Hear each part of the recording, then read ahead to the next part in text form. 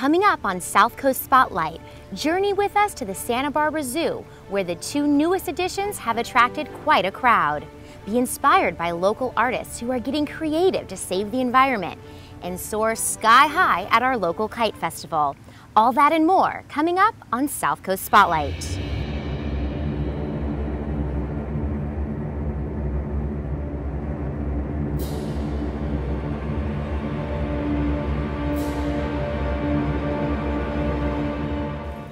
Hi everyone, welcome to South Coast Spotlight. I'm Dominique Samario.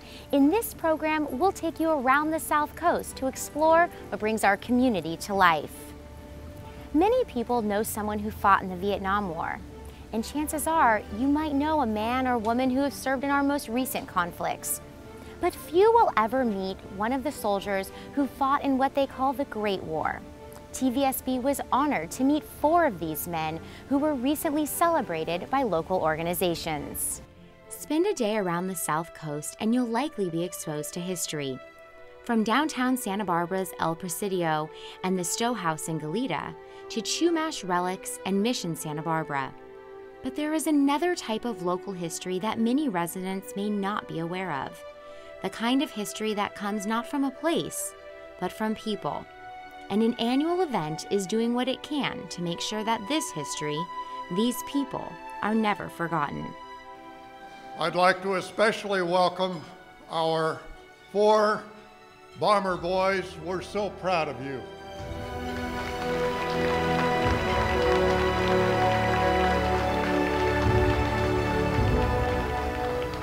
These 4 men are a piece of history. They were honored by the Pierre Claessens Veteran Museum and the Channel City Club so that those who serve aren't quickly forgotten. It's a feeling of doing something good for the community, because we need to recognize people who go put their lives on the line for all of us.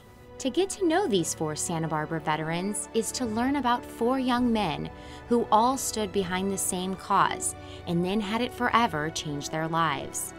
For Lieutenant Larry Crandell, who went on to fly 35 missions, joining the Army Air Corps was a defining moment in his life. I was either going to be drafted or try to be in the Air Corps. I became a bombardier navigator, which meant I became an officer. And that was a single act that most defined me. When they put the gold bars and the wings on me. When I got out of the service, I went to college. I became a college graduate.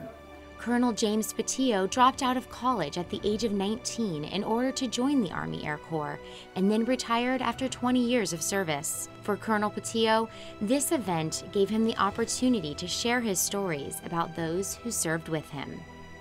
I enjoyed talking about some of the great friends we made in the Army Air Corps, because there just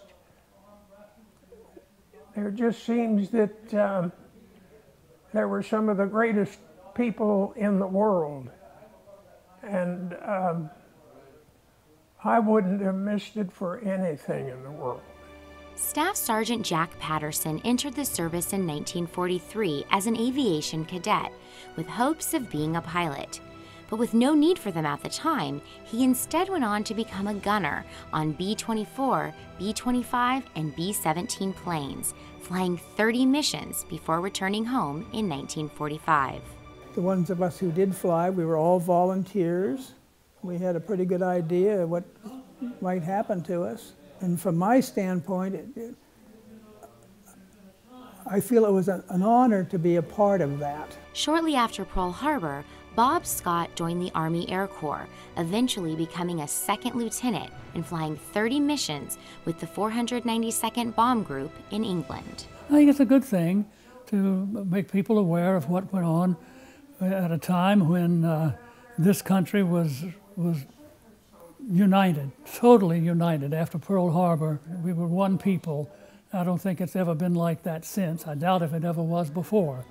These Army Air Corps men inspire great pride with their incredible contribution to the Great War, surviving against odds that seem to say them being here today is nothing short of a miracle.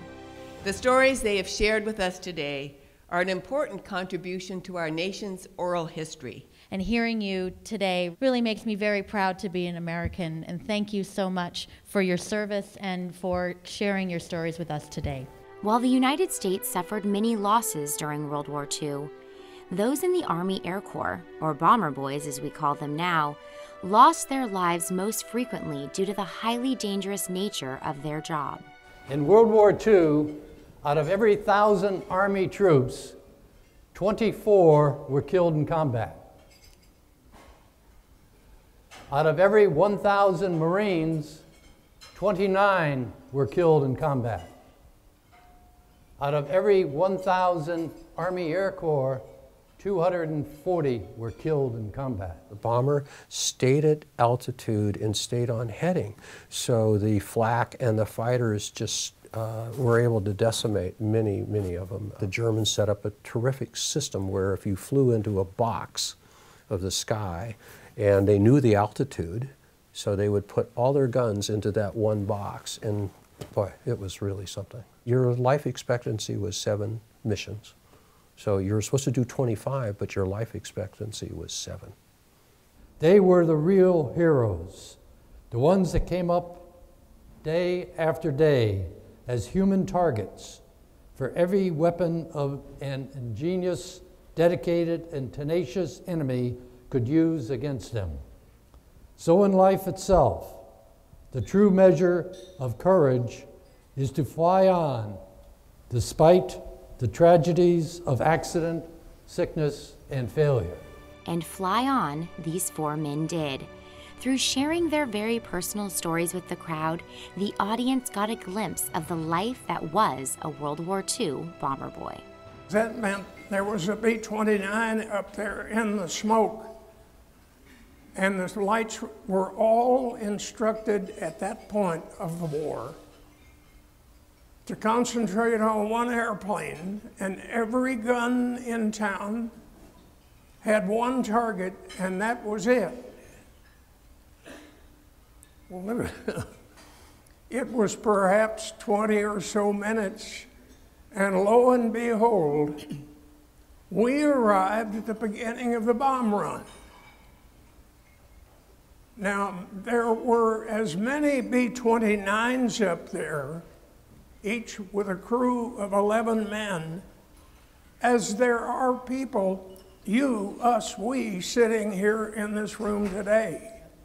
But of the original 70 planes and crews, after those 89 days, all but 16 of 70 had gone down over Germany. That we weren't going to make it back to the base. So I asked what I thought was an intelligent question: what should we do? And he answered, I'll leave out the profanity, we're going to take the airplane and I'm going to put it as gently as possible into the Adriatic Sea. I immediately felt better, and that good feeling continued until the plane hit the water at 100 miles an hour. I'm a survivor, I'm not a hero, and I'm a very lucky boy, and I'm very happy to be here. In many ways, the opportunity to share their stories is a gift to the veterans, while for those with the chance to listen, the honor was all theirs. They feel the admiration and the recognition and the respect that we pay them. That's really important for them. You got to understand, they're all 90 years old. They're at the end of their lives, and this is really an important thing for them. A quote by Pierre Clayshans, the benefactor of the future Pierre Clayshans Veteran Museum and Library, eloquently sums up the inspiration for both the museum and this event. To die in war is not the worst. To be missing in the war is not the worst. To be forgotten is the worst. And that's our important thing with us, is trying to do things to bring recognition to these men. And then we'll be the Koreans, and then Korean veterans, and then there'll be Vietnam. All the people that served this country. So we can't forget about them. With the support of local organizations, these men and the others who served will never face that fate.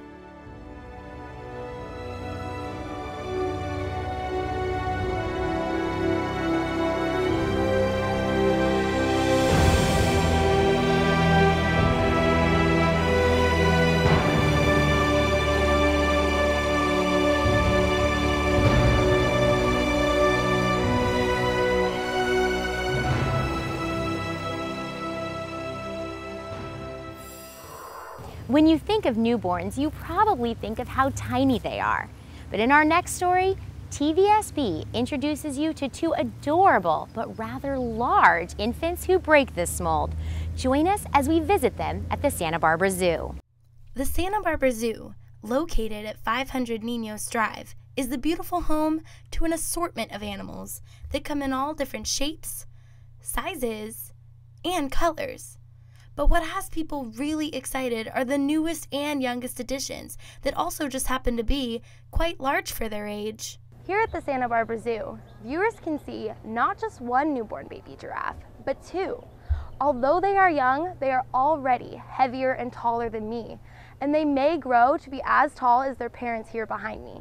Meet Dane and Sunshine. They each stand over 6 feet and weigh over 130 pounds. Other than their incredible size, what exactly is so exciting about the Santa Barbara Zoo housing these two newborn giraffes? Baby Maasai giraffes are, in my opinion, being a giraffe keeper, very exciting.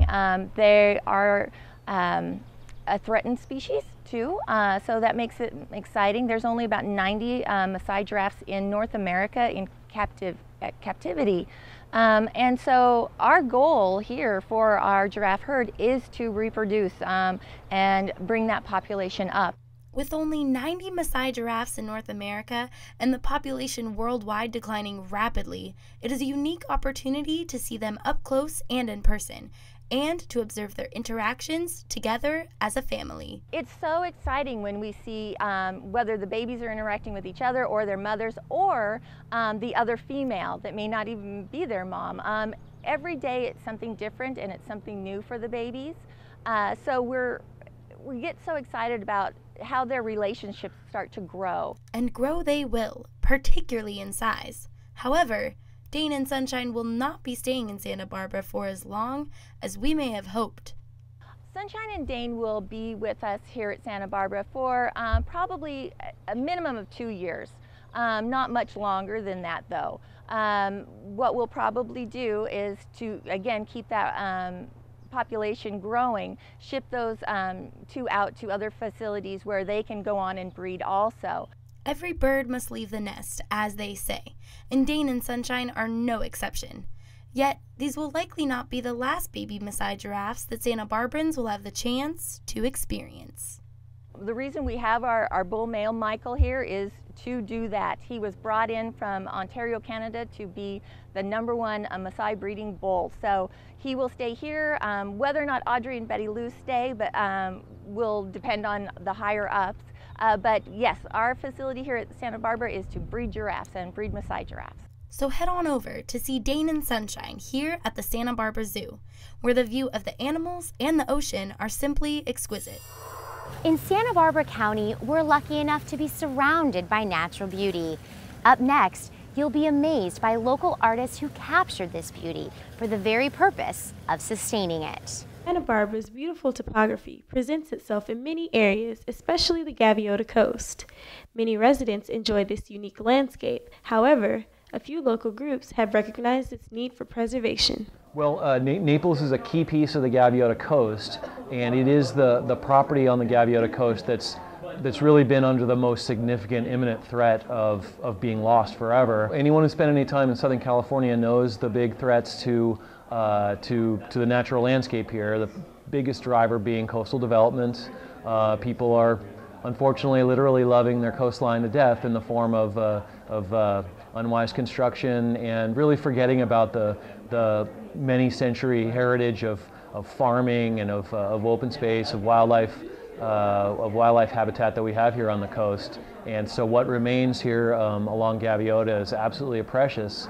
You can see from the interest in this art show and from the enthusiasm that people show at Naples or Gaviota Coast events, at public hearings, and on the outings that we sponsor out to actually physically see the coast and the properties that we're talking about. People are really voting with their feet and showing their love for the coastline. Well, there's a lot of challenges now to the Gaviota Coast for development, and Naples being one of the ones that's at the forefront right now. And part of this money is going towards the Save Naples, or Naples Coalition. And that is a project that has been in flux for quite a while, and we're working to figure out a way to preserve that property. The Naples Coalition has been working mainly on the Naples property, but we know that whatever affects part of the coast will affect all of it.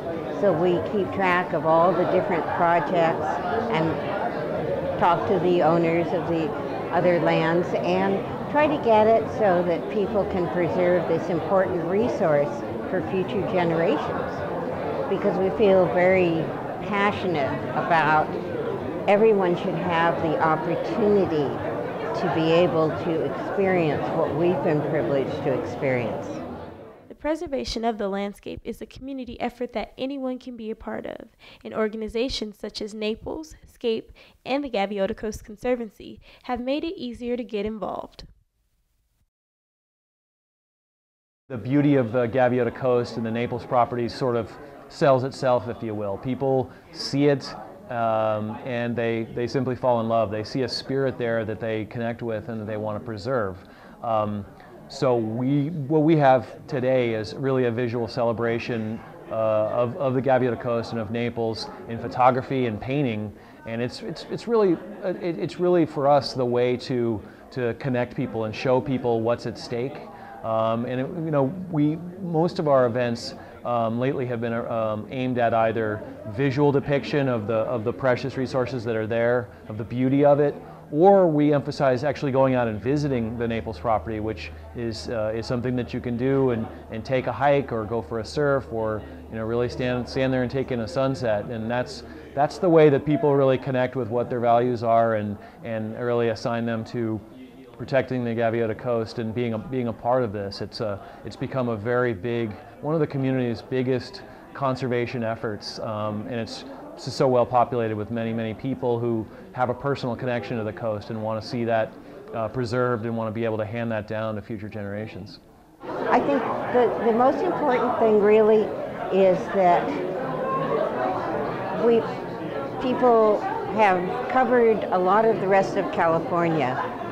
We ought to at least preserve part of it, specifically the coast, so that future generations can enjoy the same resources and see the same things that we've been privileged to see.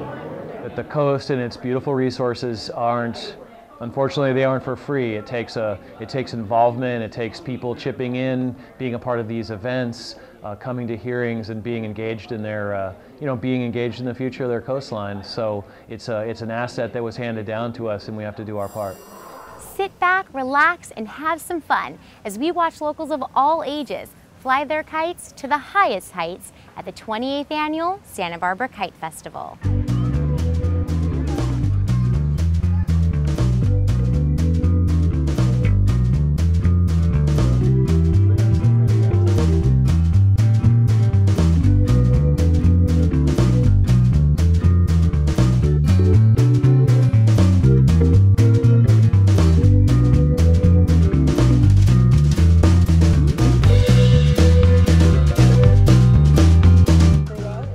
I've been flying since I was probably 9 or 10. It's really a family style festival.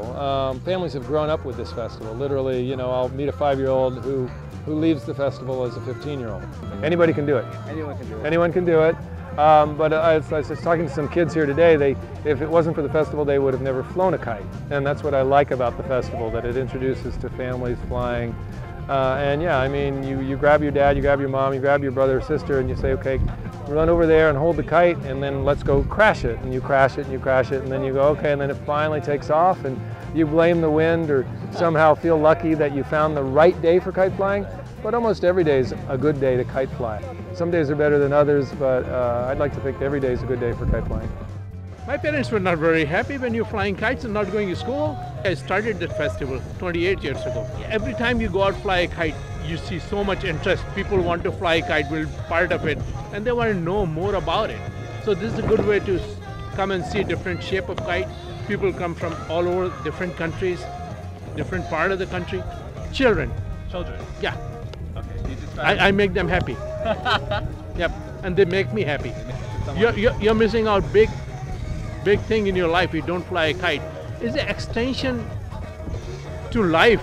Like you are flying. This is the best thing you can do, closest, without getting hurt. You're born with it. Same way you're born with the kites. It's around you. It's very much part of the culture. Right here at the harbor, visitors to the Santa Barbara Maritime Museum are exposed to exquisite views of both the ocean and wildlife. A new exhibit at the museum highlights this beauty through art. Many people visit the Santa Barbara Harbor for the view, to see local wildlife, and to experience a part of Santa Barbara's history. One place that tourists come to is the Santa Barbara Maritime Museum. This is a place for the entire family where they can explore the exhibits as well as hands-on experience with seeing the oceanfront from a different lens, animation in the kids' corner, and digitalized fishing.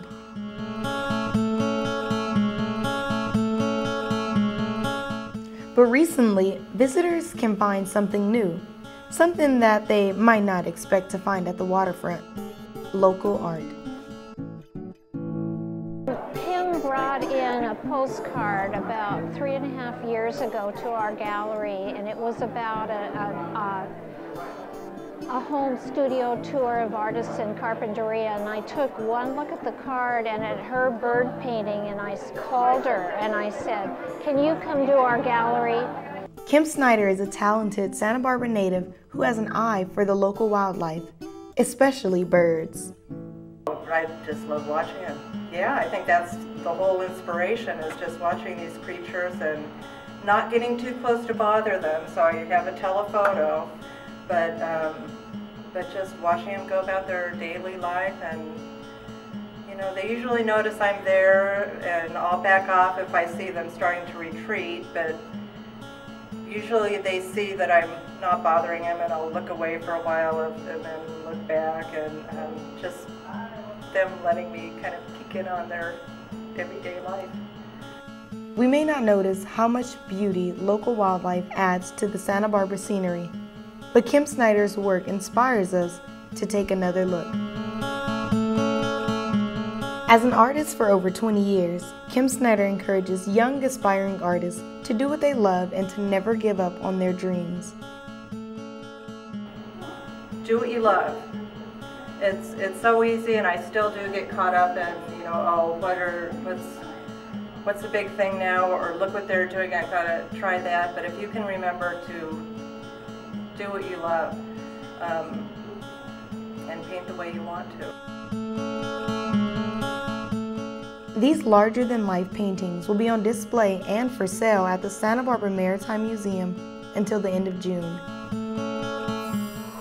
Santa Barbara's focus on sustainability and the environment have drawn in crowds since 1970 with the first Earth Day celebration. Since then, the festival has grown, attracting more people and support for the cause. TVSV checked out the exhibits to find out what we can all do to help the environment. Hey, all right, Santa Barbara, California. What's happening, my friends? What is today? Earth Day! Earth Day is a day where environmental protection is celebrated globally. The festival makes time to not only celebrate, but to show off technology that would be safer for the environment. Planet Solar. Planet Solar donated what right now is a 10 kW system as phase one of a total of 25 kW. But the system that exists right now here at the Spotlight Pavilion is 10 kW, and it is enough solar energy to offset every concert that they do at the Santa Barbara Bowl. Alternative transportation is also emphasized on this day. Riding bikes is one way to protect the Earth. At the Earth Day Festival, they offered free bike valet services, which kept bikes safe and encouraged visitors to help the environment. The bus is another form of transportation. This bus here has the equivalent of 6 Priuses on the roof and battery packs, and a 5.9-liter Cummins diesel engine, about what you find in a Dodge pickup truck. We have 18 hybrid electric buses because they're much more fuel efficient and they're also quieter. They are good for the environment. While the festival is used to show off developments in environmentally friendly technology, Many families come to have a good time. It is also a good way to inform the public on ways they can help. We're going to go ahead and try LEDs, the most energy efficient. It's not that hard. CFL might require a little bit more pedaling. And then this is the incandescent, it's the least energy efficient. Go ahead and pedal. Pedal, pedal, pedal, keep it lit. See how much more energy you need to use?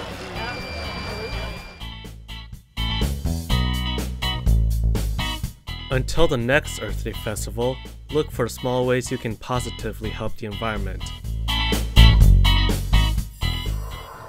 Be sure to continue to join us on South Coast Spotlight for a look at the arts, culture, and community that make up the South Coast. If you have ideas for future stories, email us at info@tvsb.tv. Thanks for watching, and until next time, get out and explore your South Coast.